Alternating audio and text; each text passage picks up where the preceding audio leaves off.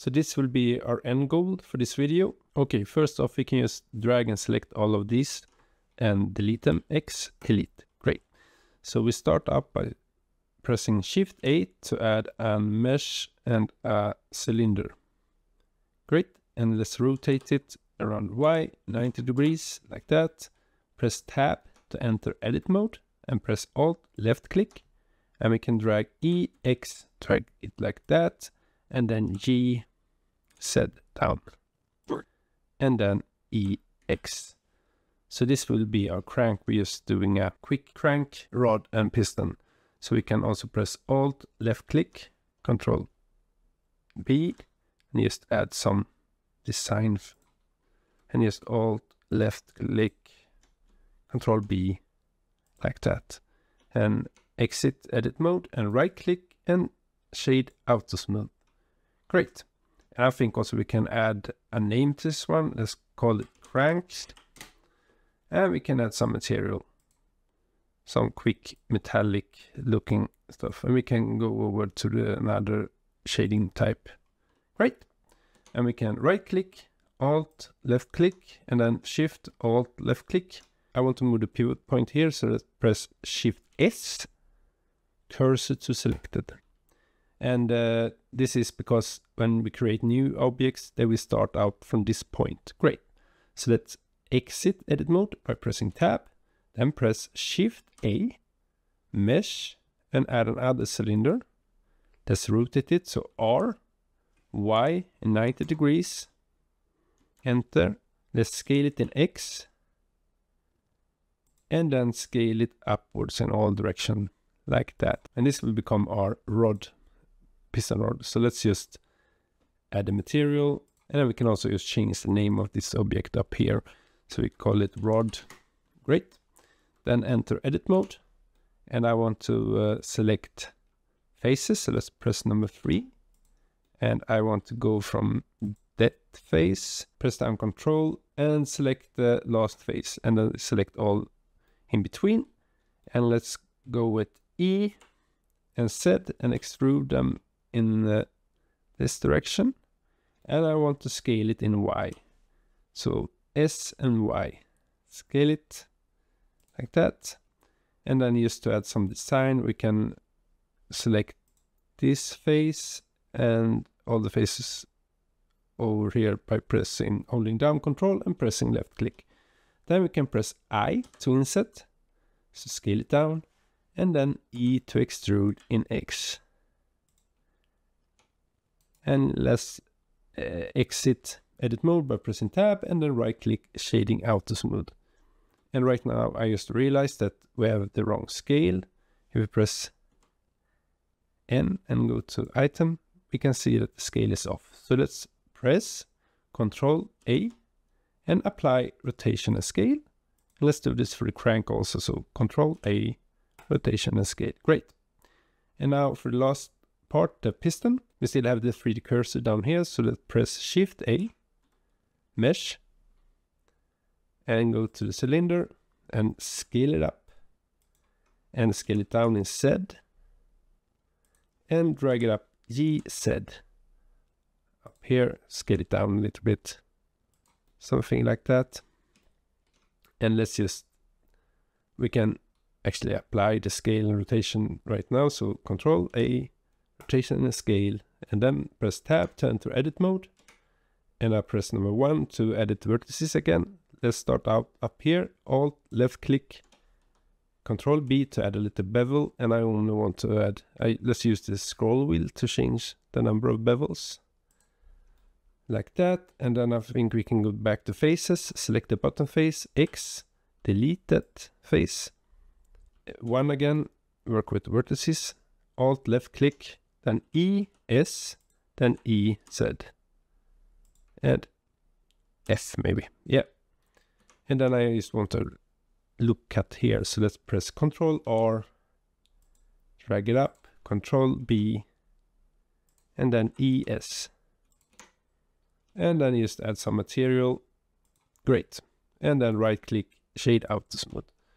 Okay, so this will be our parts for the movement.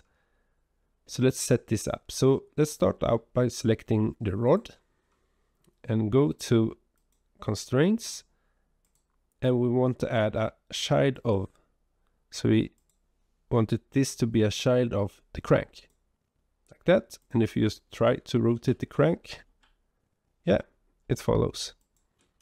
But it will help us, instead of moving this by hand every time, if we just animate it. And we can do this real quick. So just set the end to 50, and we can go up here and hover and press I to set down keyframe.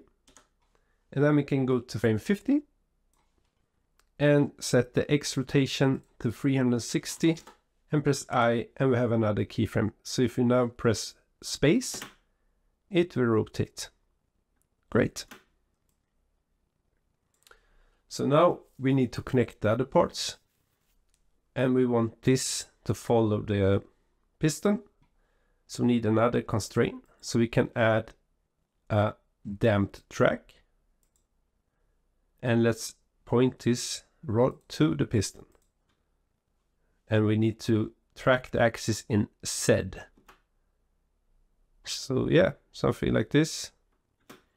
But now we can go back to 1, and now we need to activate the movement for the piston. And the way I want to solve this is that when this is at its lowest, this is at its lowest, and when it goes up at its highest, this will be at its highest. So if select the piston, and we still in the constraints, we add a limit distance, and we want this distance to be aware of this movement. But when we do this and try to play it, nothing happen, because this will try to follow the pivot point of the crank, and it's just standing still. We need to follow this point, and a way to solve this is to add an empty down here. So if we press Shift A, and let's add an empty plane axis. Let's just scale it up a little bit so we can see it. And we select the piston again, and then instead of the crank, we can take it away. We can select empty. And if you now try, nothing's happening because this is not connected to this one. So let's go back to 1 and select the empty, and then select the crank, and then press Ctrl P to set the parent to the object. And if you try this now, this will move, but something is wrong. So if we select the piston, we can see the problem is that this is clamp region inside. It needs to be on the surface. And now it moves as it should. But if we change the view to X, we can see that is one sassy piston. We don't want that. We need to fix this. And the way we want to do this is to add another constraint. And let's choose the limit location, and we don't want it to move in Y. So let's just check Y, and you can see no more movement in the Y axis. Great. And this is the movement, but we can actually make it even better, because right now it's deaccelerating and accelerating. We don't want that. So let's select the crank, select the 2 points, right click and choose interpolation mode, linear. And now it will be a flowing motion. But if we set the frames to 200 instead, it will just stop when it's done with the 50, and we want this to be looping. So one way to solve this is to hover down here and press Shift E and choose Make Cyclic. You select it, press Enter, and then press, you can start from the beginning, and then you just press space, and it will continue to loop. Great. And another great thing with this is that we can move this key point, and if it move this further down, maybe to 20, it will go faster. If we move it to 10, even faster. So this is really nice. So thanks for watching, and if you like stuff like this, please like and subscribe. Bye.